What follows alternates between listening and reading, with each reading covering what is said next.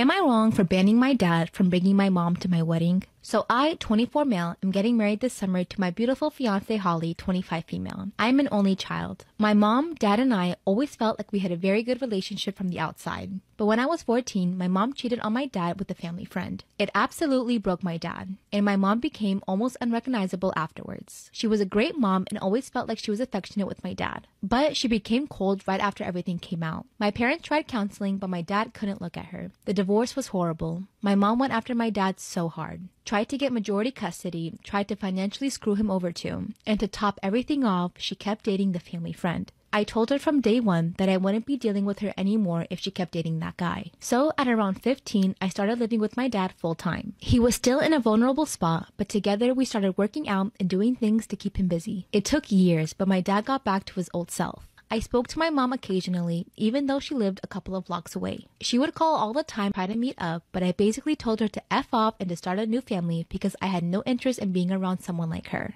Well, 9 months ago, Holly and I got engaged. My dad asked if I plan on letting my mom know. I told him I didn't and I wouldn't be inviting her to the wedding. Well, I guess he took it upon himself to call my mom and inform her, and then they started talking. 3 months ago, I show up to my dad's and him and my mom are there. They sit me down and tell me that they've been dating. I called him dumb, pathetic, and reminded him of all the things my mom did to him. How she's probably only back because she's out of money and places to go.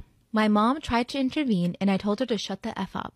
I told my dad that he can do whatever he wants, but I'm not going to sit by and support it. And we worked together to get him back, so I felt like he wasn't valuing himself or me. My mom has been trying to get an invite to the wedding, but I told my dad it's simple. Your invite is a solo invite with my mom.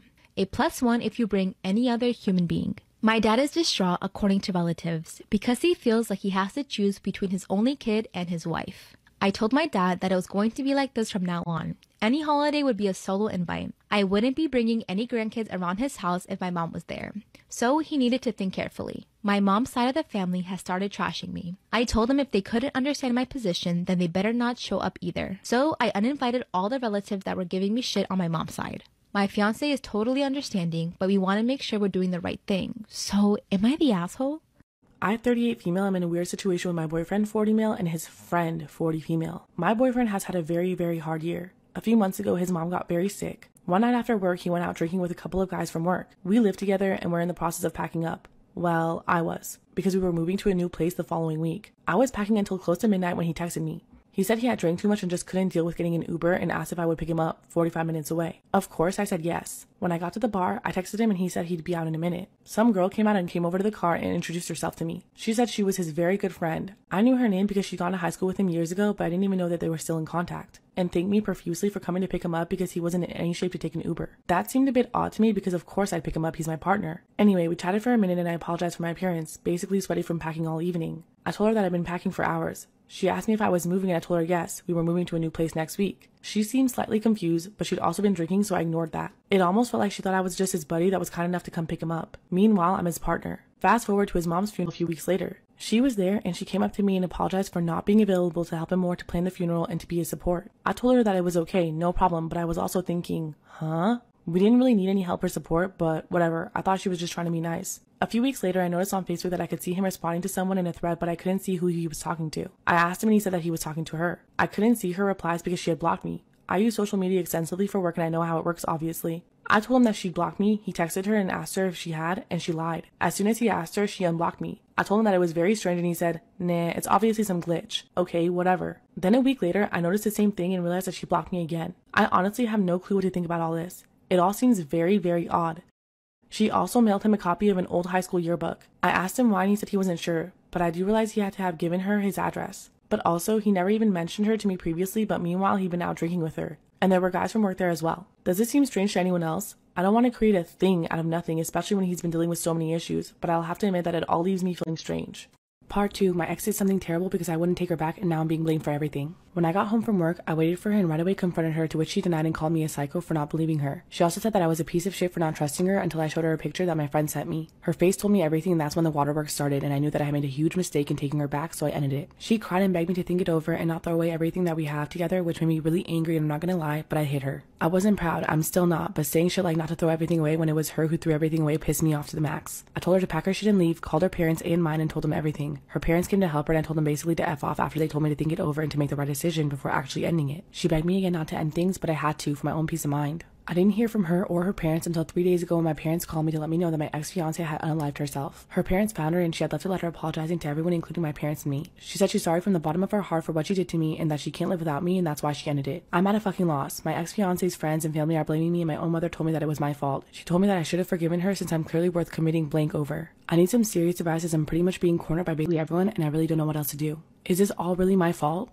I cheated on my husband 14 times with his best friend and other guys, and now I don't know what to do about it. This story is wild, so hold on. My husband and I have been married for 2 years. We're best friends, so we've had a really good relationship. We got married after 6 months of meeting each other. During that whole time, I met a lot of his friends, including his best friend. But he told me he had another best friend who was going to be traveling for a full year. One day, my husband tells me that all his friends are getting together to greet their best friend, the one who had been traveling for a full year. We show up to the party, and it turns out that this best friend is a woman. Not just any woman, but one that looks like she could model for Vogue. This woman was so good looking, I instantly got insecure. When her and my husband saw each other, they ran to each other's arms. Then I spent the entire night trying to be included in the conversation. Every time I would ask a question, she would answer it to my husband. She would never even look me in the face. Finally, I asked her if she had a problem and she said, "No, I'm sorry. I'm just really excited to see my best friend." When we got in the car, I told my husband I didn't like her. Then he said that he knew exactly what I was going to say. And he also said not to worry because I wouldn't never have to hang out with her. And that he would hang out with her without me, just to save me the trouble. Part 2 is up. I cheated on my husband 14 times with his best friend and other guys, and now I don't know what to do. That's when he told me that he would hang out with his girl best friend without me, so that he could save me the trouble of having to see her face. Then I asked him if he thought that she was more attractive than me, and that if he preferred to be with her than with me. He started to laugh and said no, and he felt offended that I would even ask him. So basically, he didn't even answer my question. Sometimes he would tell me that he would go hang out with her at bars. I would stay home and just literally cry the entire time. I would get sick to my stomach picturing my husband hanging out with this Vogue model. That's when I reached out to my husband's best friend and asked him what the deal with her was. And this man spilled all the tea.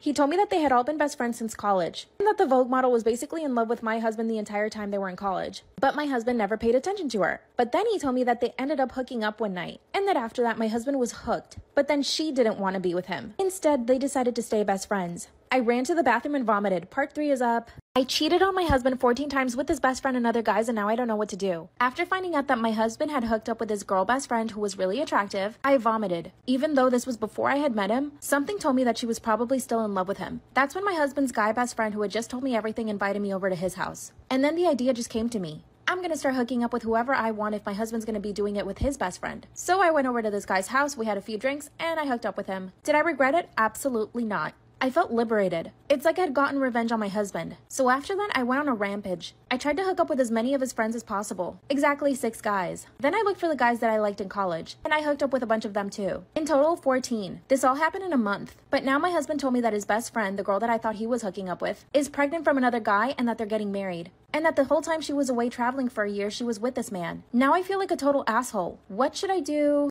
I'm ready to kick my younger sibling out. I'm 36 female, and due to family situations, I live with my younger sibling 14 NB, female to non-binary. It's relevant. I like to think that I'm an accepting person who has tried super hard to accept my sibling moving to they/them pronouns. I even contacted their school to change their name and their pronouns and insisted on my family doing the same. But lately, everything is an issue because of this. It's been 8 months of absolute hell. They still have their longer hair and for the most part are female presenting. They wear crop tops and short skirts. Recent outfit they wore shorts with knee-high socks and boots with nice pink shirt, hair and pigtails. A woman passing us said to her kid, "Move over and let the girls pass you," and my sibling flipped out, screaming about being misgendered and how annoying it was even though this woman wasn't being rude on purpose. It's constant little snide remarks about me being a boomer and being homophobic. You wouldn't get it. It's a Gen Z thing and we're more accepting than your generation. Of course you would say something like that. You can't just assume someone's pronouns. You have to use they/them until they correct you. We can't watch Friends or How I Met Your Mother without them talking the whole way through about how this kind of behavior wouldn't be tolerated now. We can't read certain books, newspapers, use certain websites. It's annoying as fuck and I'm sick of it. I can't watch a film without a comment about, where's the representation for NB people?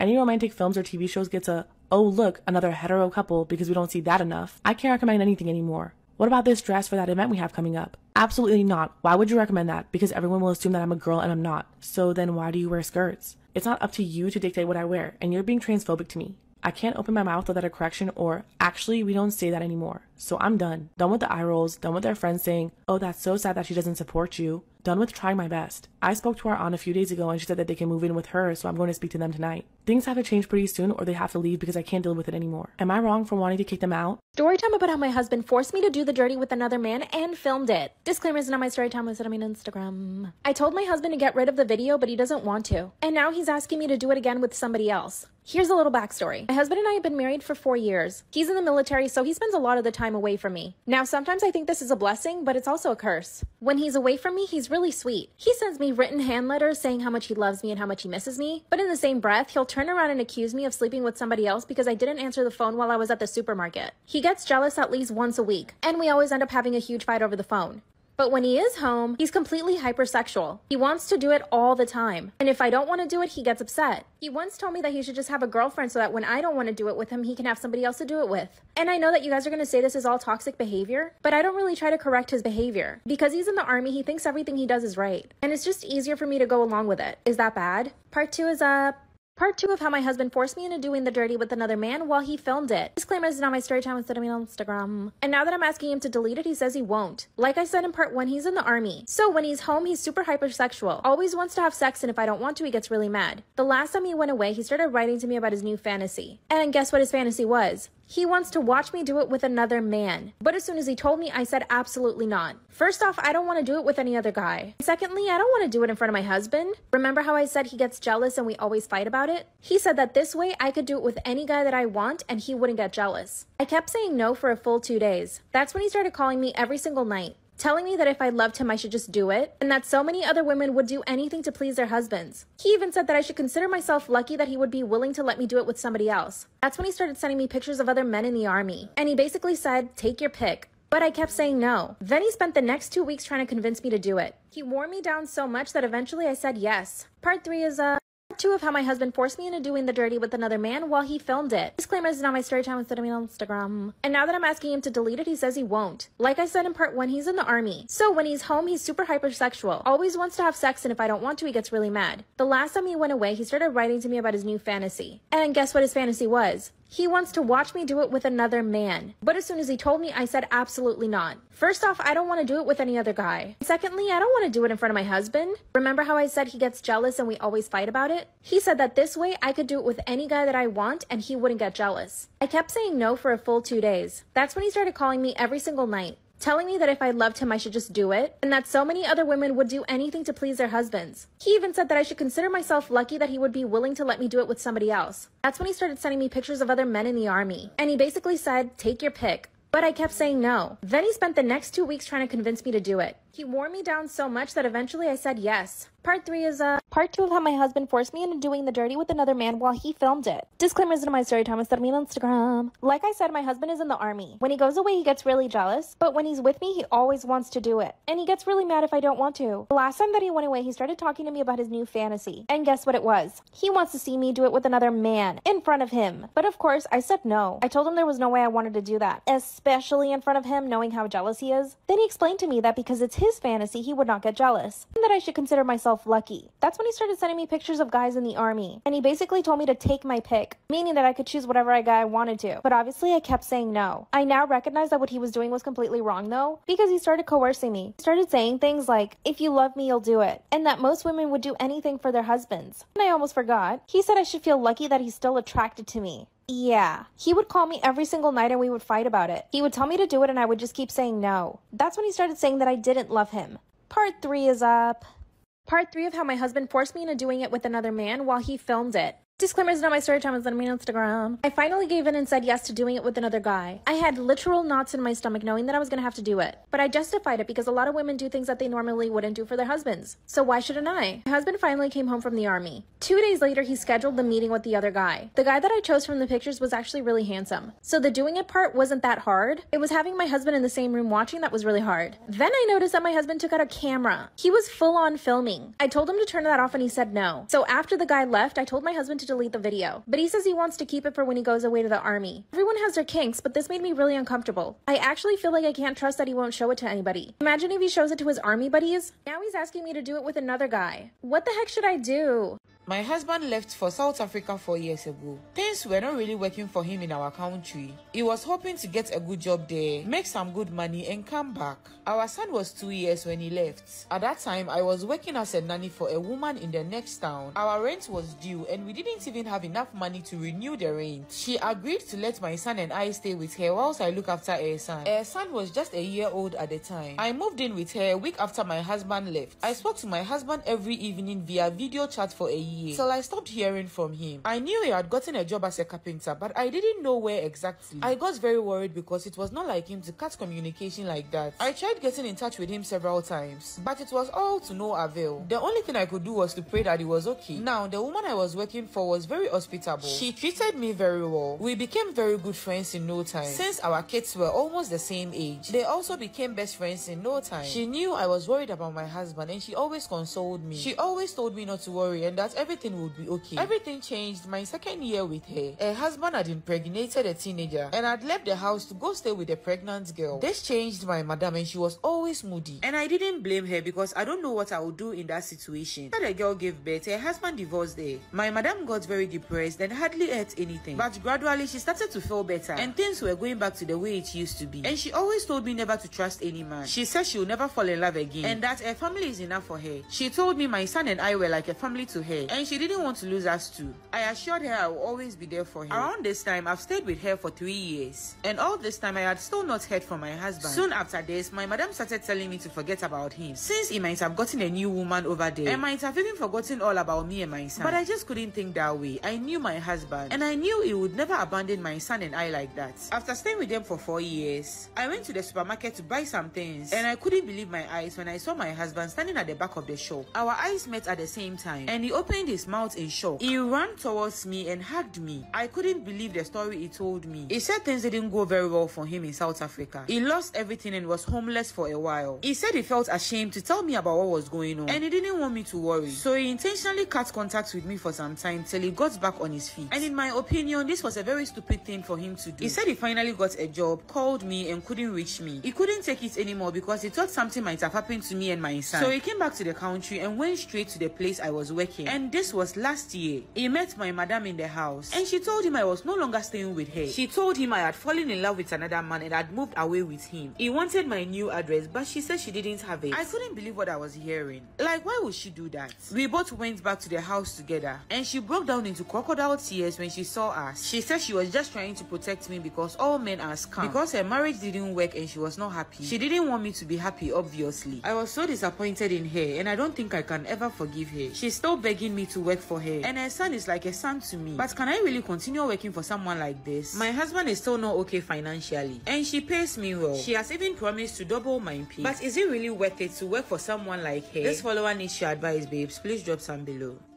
Story time on how my fiance got me pregnant, then left me and married a man, part 2. Okay, so boom, like I said, he was delivered, hallelujah, and no longer gay. A straight man walking with God. He proposed and I got pregnant and we were set to be married in love. Or so I thought. Things took me by storm and one day I woke up and my fiance left me. And not only did he leave me, but he left me pregnant for a man and married that man the same day our wedding was set for. I'm heartbroken, but I gotta be strong for my baby. Be careful out there. Story time on how my fiance got me pregnant, then left me and married a man. Okay, so boom, a lot was said in that title alone. So it all started when I commented on an Instagram post of a handsome man. This handsome man then followed me and slid into my DMs. You are so beautiful. Call me. Things went on from there and he eventually asked me to move in. So I did. We quickly got to know each other and I fell in love. I then learned of his testimony. He was a gay man who went to church and was delivered. Hallelujah. He was no longer gay and now was a straight man walking with God. I believed him and believed that this was his new truth. So I went on with our relationship. I got pregnant and then he proposed and we were set to get married in love. Or so I thought. Things took me by storm when one day I woke up and my fiance left me for a man. Like for part 2.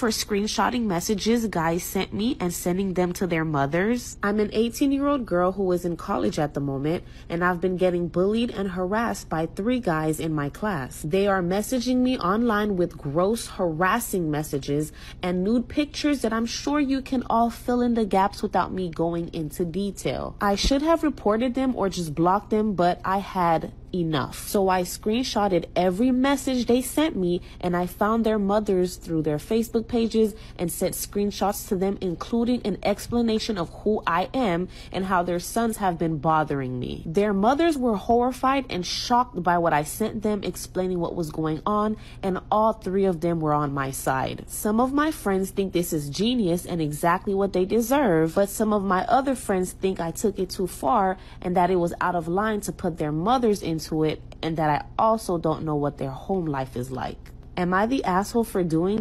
I'm going to be telling you the scary story of the house I lived in elementary and middle school. It was a 3-bedroom house, 1 bedroom in the basement and 2 bedrooms upstairs. Because I was the oldest, I got put in the bedroom in the basement. Right when we moved in, I already had creepy feelings about the house. I hated being downstairs by myself. One day I dropped a $20 bill behind my dresser. I decided to move my dresser all by myself, and behind the dresser was this door. It wasn't a normal door, it was really short and just squared. It was also glued off, so I couldn't get into it. Me and my neighbor, who were best friends, worked at it for days to get into it. We finally got it open, and inside was another room. It was almost like an underground attic. The walls were wooden, the ceiling was wooden. There was no carpet, but it smelled awful. My parents found out and they were super mad at me for opening the room. They of course put that dresser in front of that door for a reason because they knew I would explore it. But after that, things started to get weird. Stay tuned for part 2. This is part 2 of my scary childhood story about the door behind my dresser. Of course, my parents were really mad at us for opening it up, so they sealed it back up. They just didn't want us to get hurt from all the rusty nails or if there was mold inside. But I think we released something when we opened that door and a lot of things started to happen.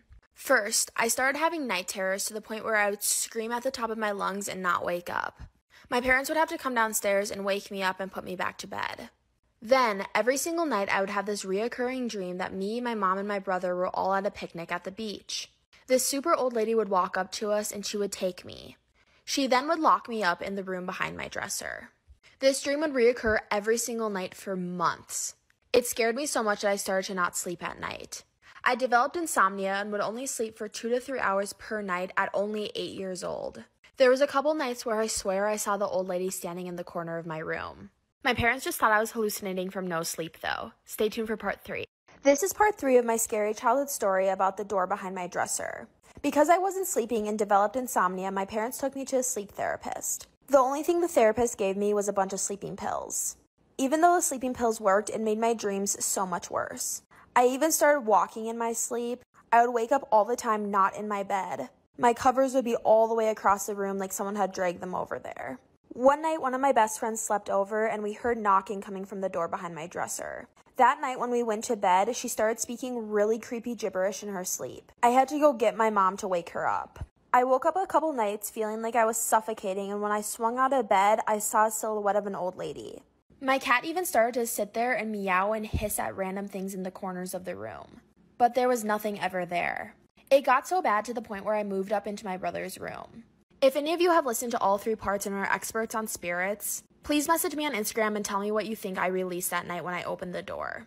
Am I the asshole for cutting someone off financially because they were acting entitled? I, 25 female, have an average paying job, doing body piercings, so I earn enough to live off. My friend Lottie, 24 female, who I had been friends with since I was little, did not come from a financially fortunate family and has no job. For extra info, no disabilities, mental disorders, or anything at all to stop her working, and she has a public transport pass. So ever since I got a job at 16 years old,